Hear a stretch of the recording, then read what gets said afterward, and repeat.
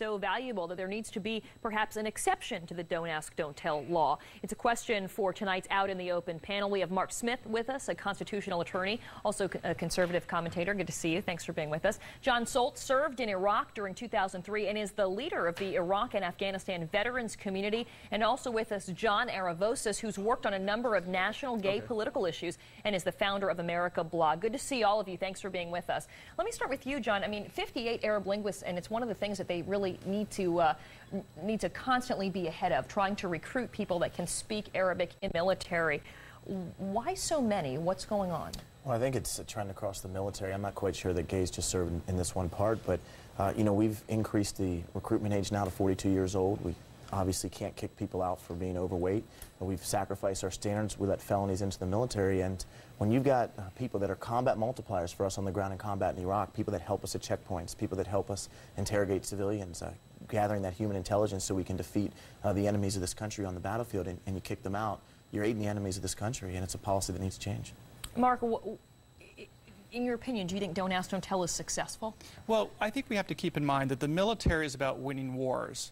And as a civilian, I'm not comfortable second-guessing the military with respect to military policy during a time of war. To me, putting openly gay people in the military is a social experiment, and now's not the time for it. But certainly, there certainly are concerns about having, you know, openly gay people in the military. I mean, the example I like to give is if, for example, if you put me in a platoon with nothing but, let's say, Hooter waitresses, that's going to distract me, and I'm not going to be focused on winning the war. I'm going to be focused on other things. And that's the sort of tension that, frankly, can hurt the morale and hurt the fighting mission. So to me, I understand what the military is getting at, and I'm not here to second-guess military decisions on these kinds of critical issues about winning wars. Well, as I understand it, and I'd like to bring John Aravosis in this, there were people also caught up in this dragnet that included people that were actually having cyber sex, among other things, and were not discharged. Do you believe that gays are targeted, John?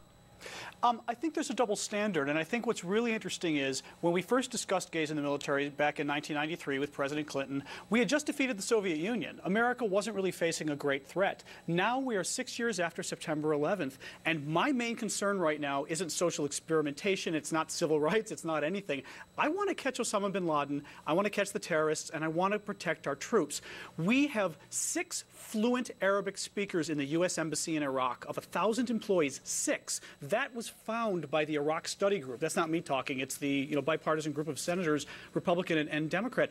They said that this is a serious problem hampering all of our missions in Iraq.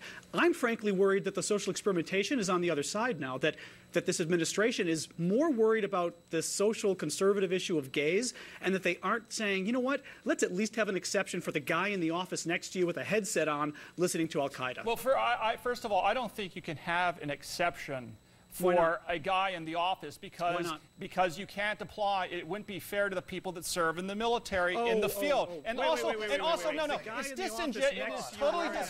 It is disingenuous as well for you to suggest I'm that worried about September 11th, excuse me, please let me finish. It is disingenuous for you to suggest that it harms the American national security to kick gays out of the military because they're translators. Because, sir, you will not let me finish. You will not let me finish.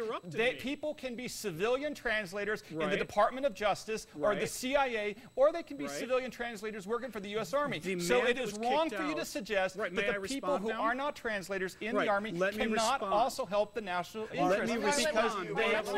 Let's let John Aravosis finish his thought, and then we'll go to you, John. Because I got to explain to him what it's really like to be in the military, because he's a bystander, and he's speculating.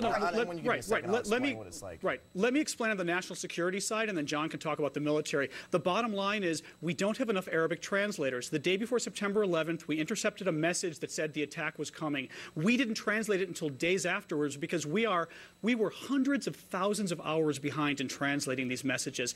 This is a serious national security issue. I support gay rights. I don't give a damn about gay rights when we're talking about catching Osama. Right, I want to have enough guys to do this. This is ridiculous, these statements you make. I mean, I've been in combat for this country. There's gay people that serve with us when we're in combat. That's they right, serve they're well. allowed to serve they well, but serve they just can't well. be openly but gay. The difference is that when we're in combat and we are fighting the enemy of this country in combat, they are helping me as an officer in a battlefield, and they have done a lot more to protect this country and fight Al-Qaeda than you will ever do for the rest of your life. There are rules in place that say, for example, you cannot engage in in adultery. You cannot engage in adultery. We have sacrificed our standards to the armed forces of the United States. We now let people in that are over 42 years old. You can still sign up. And I would encourage you to either thank Stephen or sign up yourself. Because frankly, these people who fought for this country, they have protected your right to stand here and speak When they right now. signed up, they knew the rules. When they signed up, they knew the rules. And they violated the rules. And if you engage in adultery, you're kicked out too. The question is, do you support the people that fight this country? If you engage in adultery, you're kicked out too. Because there are rules in place. We cannot fill our ranks in the United States military right now, and you just want to kick people out. Then let the military make the decision, not civilians. We are out of time. Civilians do have to leave it there. We need to change the rules is the point, because we need to win this war. We need to change the rules. You shouldn't change rules in the middle of a war. It's not the time for social experimentation. Mark Smith, you're a social Jon Soltz, that's the only social experiment there is. Thank you all. A very heated discussion and a lot of good points brought out tonight. We're going to take a quick break.